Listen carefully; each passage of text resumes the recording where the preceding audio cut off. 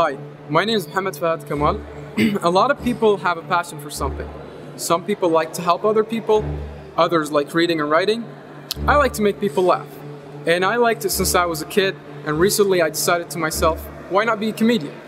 At the beginning, my father wasn't really supportive, as he's a really traditional guy, and he's a doctor, so really not the best combination. So he always comes up to me with things like, Mohammed, I am doctor, your family doctor, your sister doctor. You want to be clown.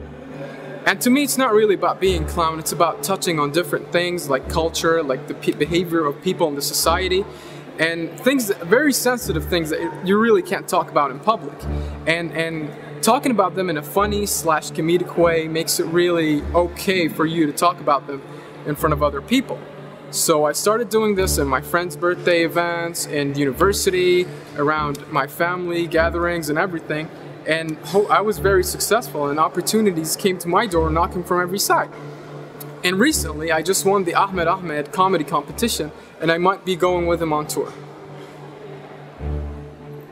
I think Abrajnna is a really good project. It'll provide the Qatari youth with the opportunity that most of you are missing. So it'll give you the opportunity to present your talent and maybe flourish in the future.